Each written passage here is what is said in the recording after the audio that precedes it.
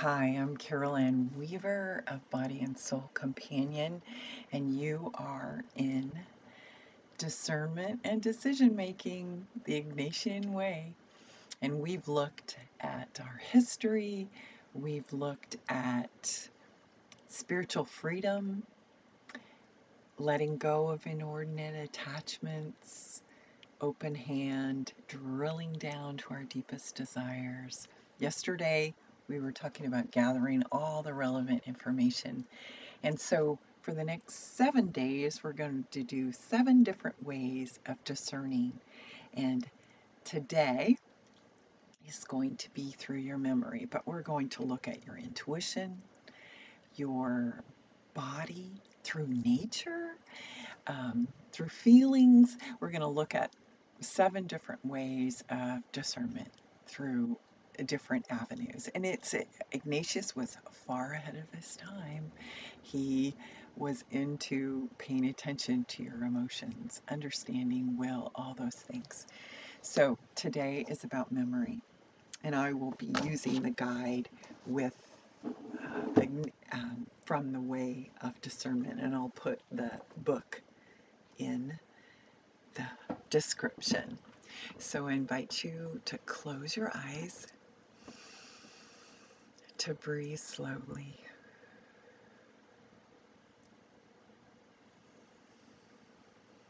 and bring your whole self to God.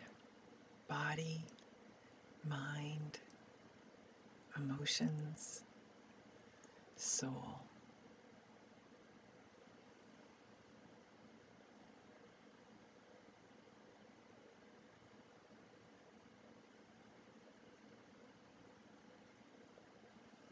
Find that comfortable position for your body. Let the chair support you. And with each exhale, relax your feet, your legs,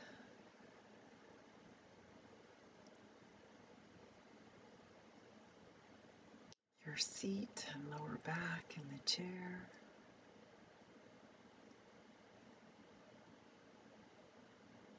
Up to your mid back,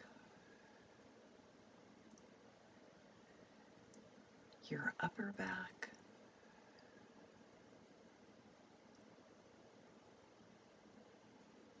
your shoulders, your arms and hands,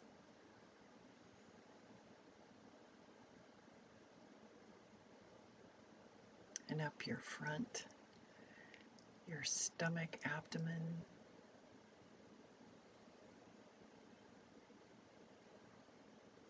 your chest, breathing fully into your ribs and exhaling fully out.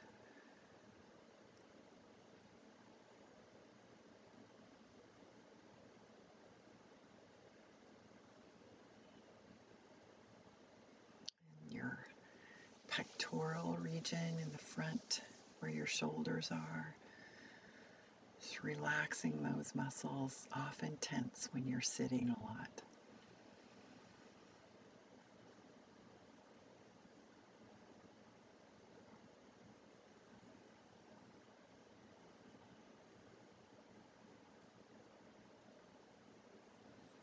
And your neck and your face, your whole body.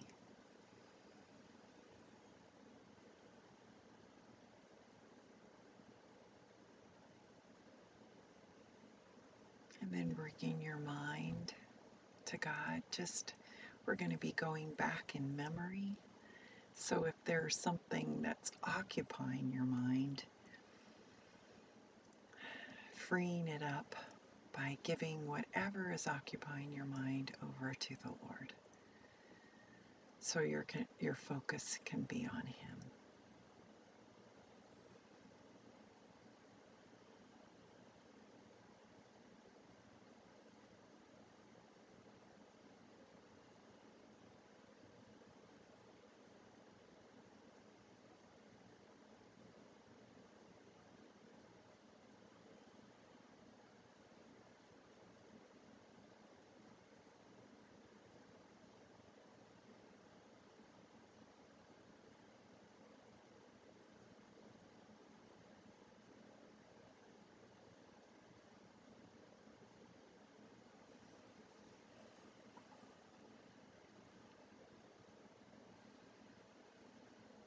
And then finally receiving God's loving gaze on you. As you look at Him, He's looking at you with love.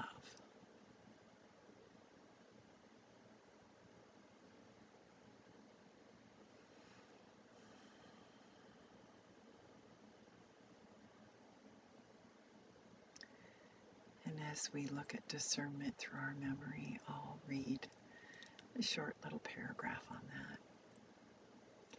Our memories preserve, along with many other things, a personalized record of moments in which God has blessed, supported, and guided us throughout our whole lives. This prayer opens us to recall one or more moments of God's support and guidance related to the decision we have before Him. The connection between then and now could be really subtle and require some pondering, but I will guide you through that process.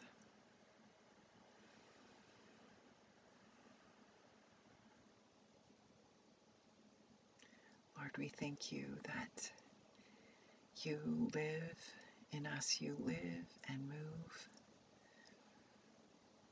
Holy Spirit, thank you that we know that you're sent as a helper and advocate.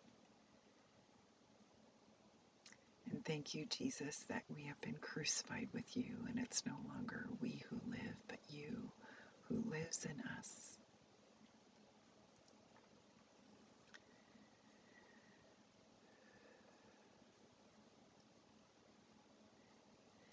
Thank you, God, that you have been with us throughout our lives. And we seek the desire, we seek the grace to know from past experience and memories of decisions we've made in the past, Lord.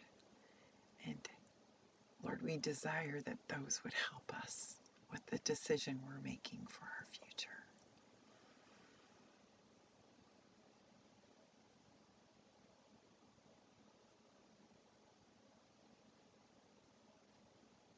Lord, would you speak to us through our memories?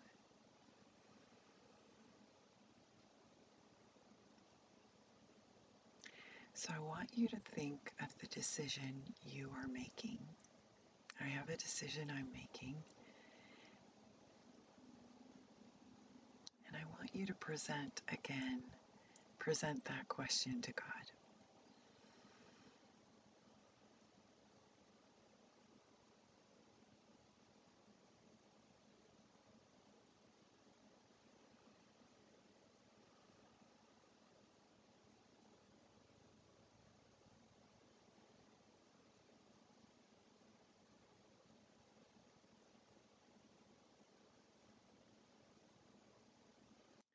And Lord, would you bring to our minds a memory,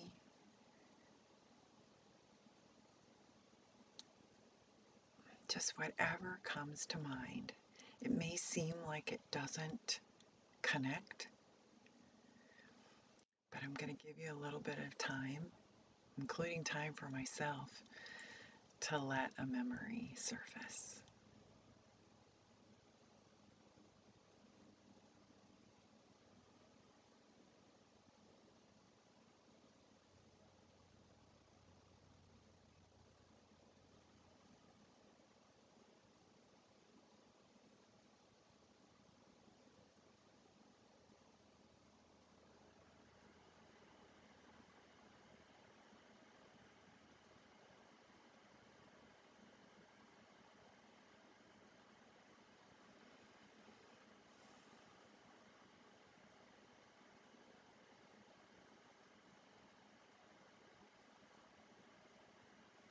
So now if an event or a period of your life comes to mind, relive that in your mind.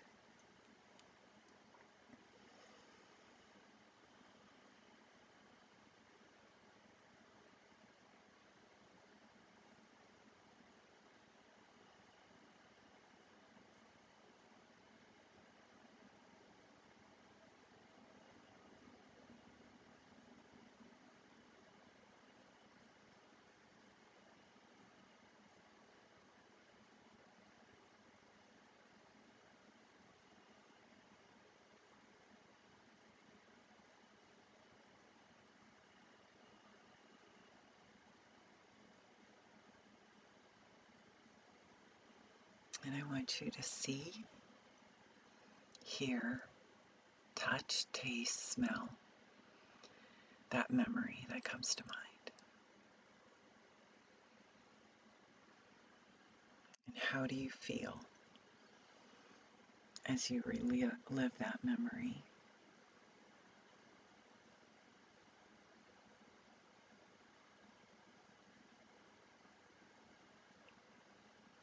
And think about where God was in that memory.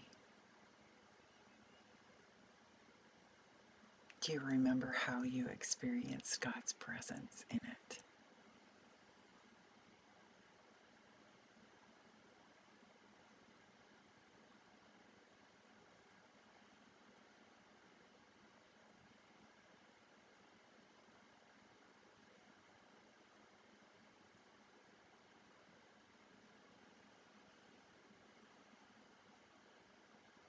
And then how did you respond to God being in that moment?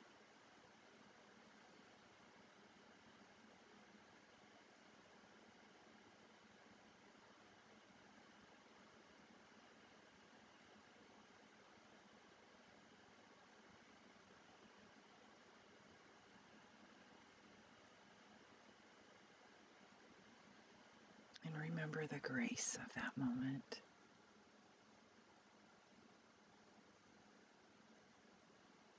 What graces did you receive? And that might be love, joy, peace, patience, kindness, goodness, faithfulness, gentleness, self-control. What were the grace or graces you received in that moment?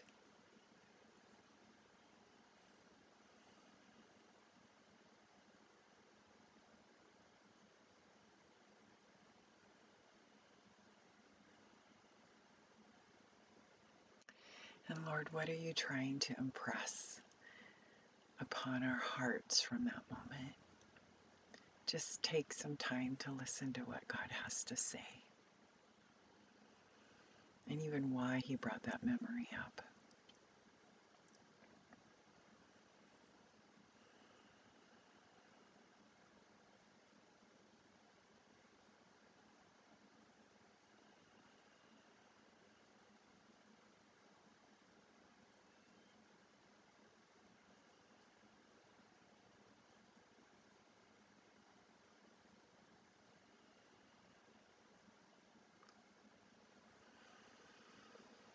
So write down just the gist of that memory in your discernment journal.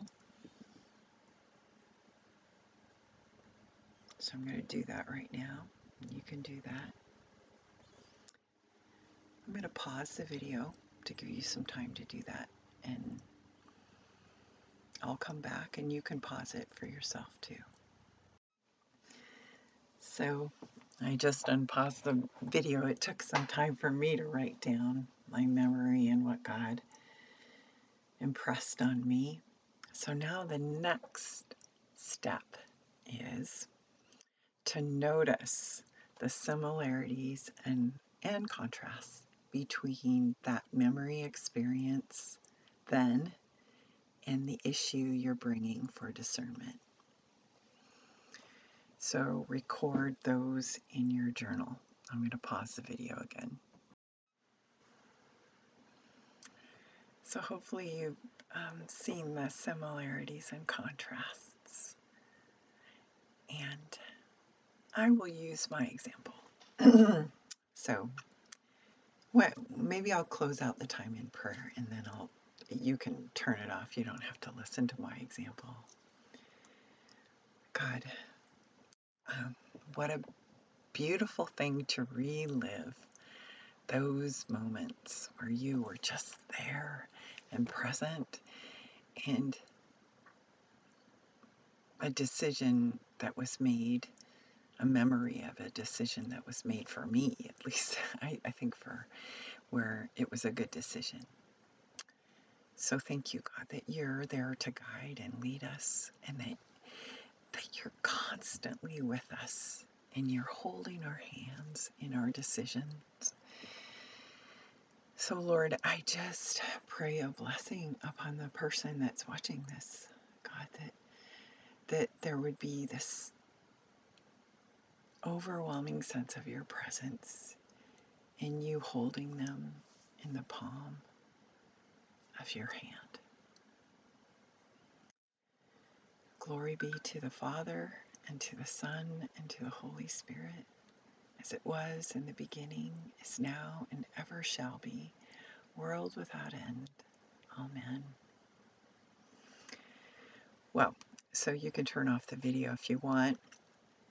Discernment through memory. The memory that God gave me isn't, and I think I mentioned this yesterday, this memory came up again, is I had 3 weeks to prepare for a prerequisite of taking Perspectives on the World Christian Movement. It was 1986.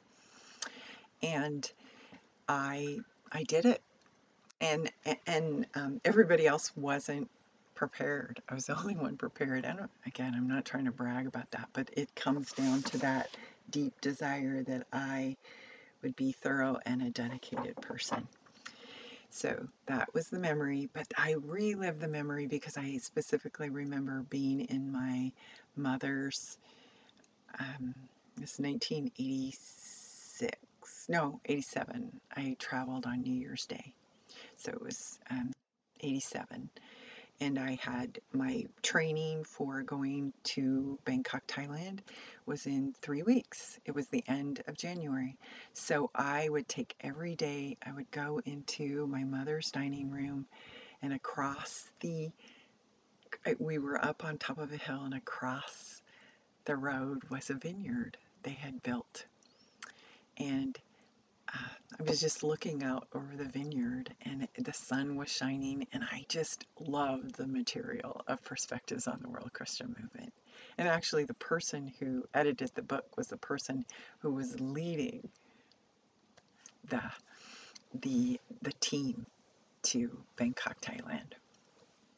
So anyway, it was one of those times very similar to the decision I'm making now where it was a short amount of time and I had a lot of work to do.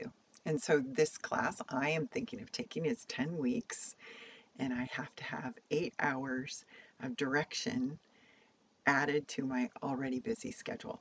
So what God impressed upon my heart was that decision, which was kind of a last minute hurried decision with a lot of content that needed to be covered in a short amount of time, bore fruit.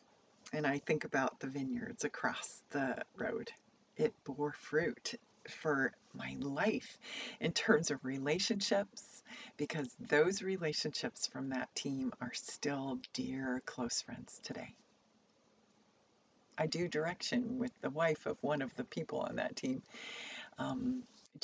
Yes, totally. When you spend 4.5 months day in and day out with people, you become very close very quickly. So it bore the fruit of relationships, and including the relationship with my husband. He ended up not going on that trip, but because he had not decided yet, my going on the trip was contingent on his going. So I kept calling him to ask him. He didn't know that. But I got to know my husband through me saying yes to that last minute decision. And then it set a course for the direction of my life, for international work. And I've learned so much. I learned so much from that course, Perspectives on the World Christian Movement, that have helped me for future ministry. So I did similarities and contrasts. The similarity, it was a hurried, time-consuming thing. But the contrast is I had just quit my job and I was at my mother's home, so I didn't have relationships, social engagements, and I focused on just that for 3 weeks. Similarity, fruit. I do believe what I will learn in this class will be fruitful and I will use it, but the contrast is spiritual direction with children is not necessarily my calling. supervision of people who do that and casting it. My calling is casting vision for that and being a leader in that and supervising people who do, but no, I don't necessarily, but actually I don't know because I've never done direction with children. I just have children and I loved homeschooling. So anyway, and then the similarity is a great teacher. Steve Hawthorne was my teacher for that trip, and the teacher for this would be a wonderful woman named Lacey Finn Borgo. If you ever want to do spiritual direction with children, she is the woman to ask. So, and I didn't really have a contrast with that because I love great teachers and I do know that I love to learn. And in going through that again and meditating on that, God reminded me of another memory where it was the last minute and I joined a cohort. I'd already been trained in spiritual direction from a nun, but God at the last minute just said, why don't you try going to this cohort? And it was already a closed cohort, and it was a Protestant version of, of it, Sustainable Faith. And so I just, I felt like God was telling me to do it. And again, it was about 3 weeks beforehand, same thing. So I had all this reading to prepare, and same thing. Everybody else in the group had signed up way before I did. I signed up. I was the last person to sign up, and I was the only person that came with everything done. So I think what that tells me is I probably can handle it. I, I, I think I'm afraid I'm not going to be a a very thorough and dedicated person. I don't think I'm going to like be super stressed out having 2 new directees.